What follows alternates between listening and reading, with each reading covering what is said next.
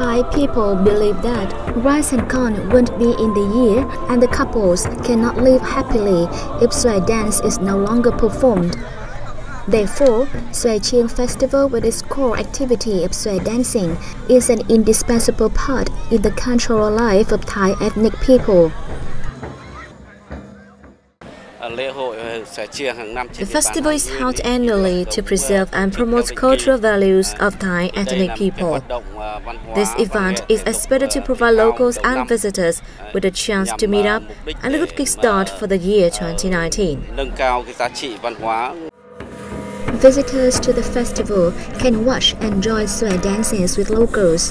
Traditional games, competitions and sports are also among activities exhilarating visitors to the festival.